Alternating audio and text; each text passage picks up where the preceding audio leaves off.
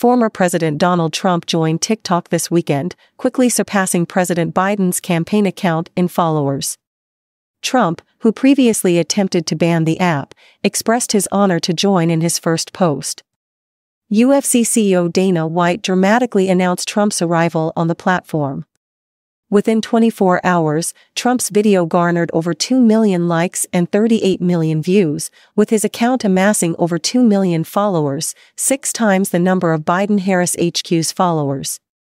Trump campaign spokesperson Stephen Chung stated that the move represents a strategic outreach to younger audiences consuming pro-Trump and anti-Biden content.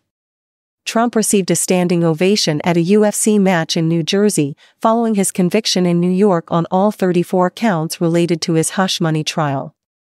Trump's stance on TikTok has shifted, especially after President Biden signed a bill requiring ByteDance, TikTok's parent company, to divest from the app. Donald Trump Jr. and the Trump Super PAC MAGA Incorporated have also joined TikTok recently. An internal analysis by the New York Times revealed that pro-Trump posts on TikTok have doubled compared to pro-Biden ones since November last year, indicating the platform's rightward shift.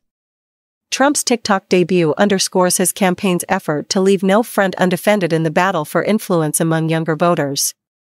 This significant social media move highlights the evolving dynamics of the 2024 presidential race, with digital platforms playing a crucial role in political outreach and engagement.